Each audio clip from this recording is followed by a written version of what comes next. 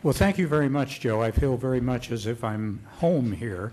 Bill Donaldson is the friend who convinced me to go and run the Public Company Accounting Oversight Board. I don't know quite what sins I committed as a young man to deserve that, but I thought after the creation of the Sarbanes-Oxley Act, it was important that they have somebody who wouldn't scare the auditors even more and would encourage the audit profession, which I think we were successful in doing, to take on its area of responsibility even more so than they had in the past. Pete Peterson was my last chairman at the Federal Reserve Bank of New York, and Ben Heineman is the son of two of Suzanne's and mine. My wife was here, dearest friends from Chicago. Ben Sr. was the senior outside director of the First National Bank of Chicago. I have been asked to talk about monetary policy. So how does the Federal Reserve fit in to what has been going on in the last couple of years?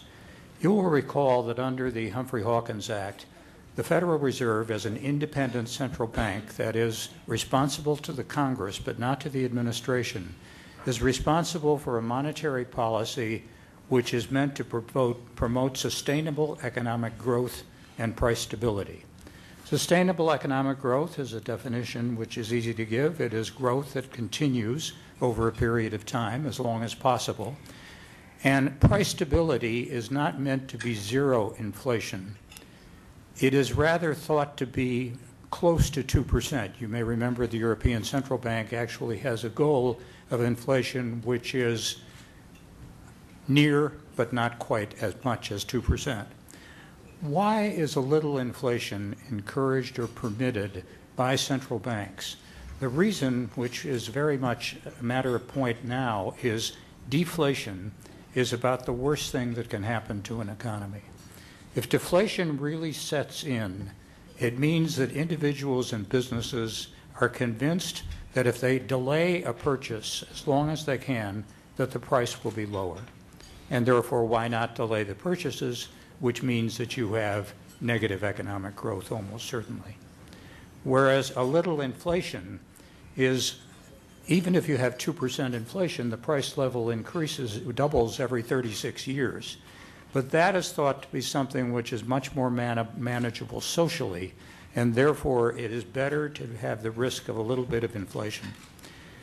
The Federal Reserve actually, when the crisis began in the summer of 2007, with the problems of two of Bear Stearns hedge funds, was in a stance of monetary policy which was fairly tight. The federal funds rate, the policy rate, was at 5.25%. And the first thing the Fed had to do, because it found itself with a balance of risk statement at the last FOMC meeting, which had been more concerned about inflation than it had about weak growth.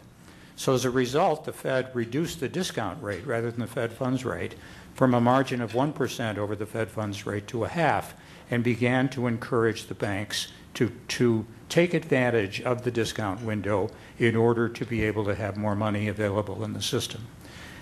As time passed and the financial services system began more to freeze up, the Fed became more aggressive and more creative in creating a variety of alphabet soup of instruments that encouraged the private sector financial system to look to the Federal Reserve as a source of liquidity.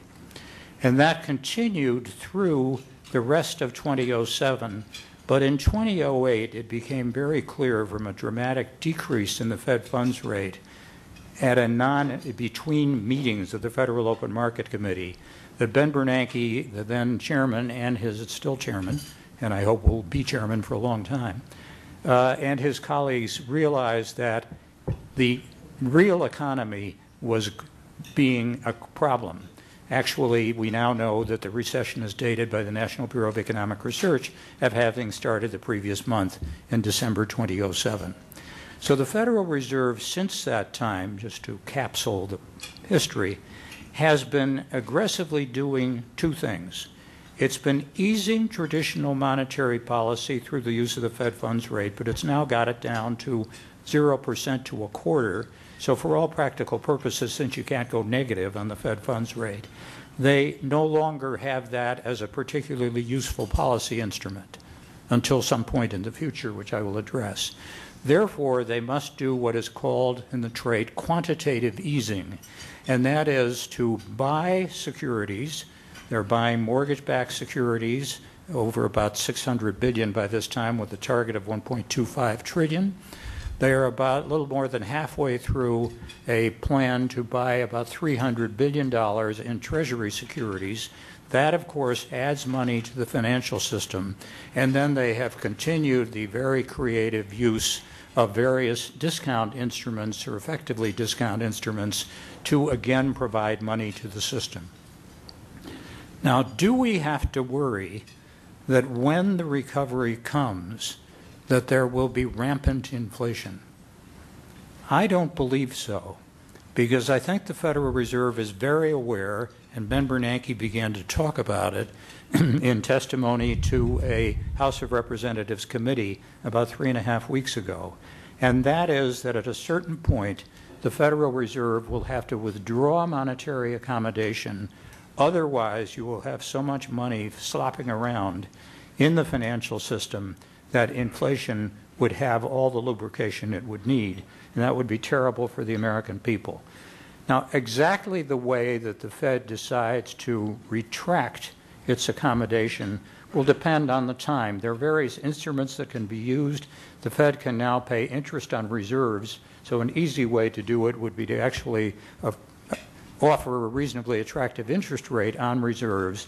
That would encourage the banking system to begin to supply more reserves to the Federal Reserve, thus reducing the money supply and reducing the opportunity for inflation. To some degree, at a time when confidence in government and government institutions, including central banks, is placed at risk and in jeopardy, as Ms. Ted has very nicely pointed out,